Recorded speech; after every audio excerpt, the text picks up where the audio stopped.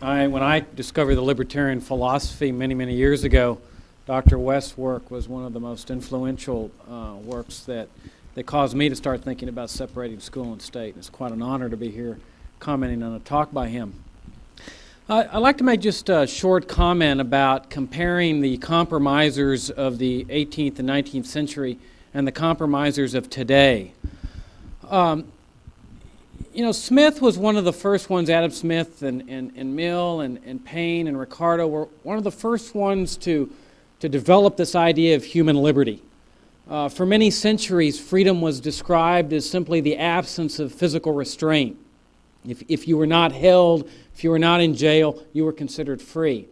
And along comes Smith and says, no, freedom means more than that. It means more than the absence of physical restraint. It means the right to engage in an enterprise without a license, or to accumulate wealth without state interference, to pursue education without interference.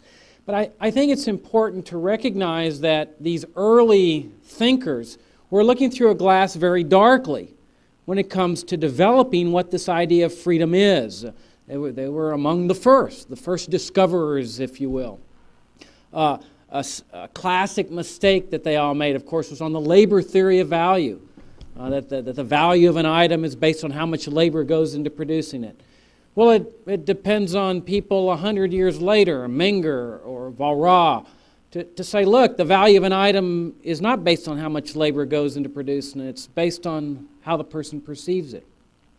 And the point is that sometimes it takes later thinkers to improve upon the thinkers that first came up with the idea, that first began developing the idea. 200 years later, after we've had time to study the ideas of the founders or the 19th century political economists and read later thinkers, Mises and Hayek, West, we don't have the room for excuse like the early thinkers did. So that when today people advocate the compromises, the vouchers, the charter schools, what is the excuse for that? Clearly, the voucher people fall into two camps. Those that truly believe in vouchers as an end, which means that they do say that the state has a role in education, or they say, I cannot let people know my true feelings about abolishing public schooling totally, getting the state totally out of education, because people won't take me seriously. I won't be credible. Well, how much respect can you give to that person?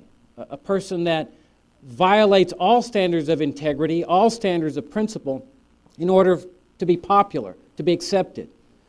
And I think it's up to us that have broken through, who have reached a higher level of awareness, a higher level of consciousness, to stick with principle.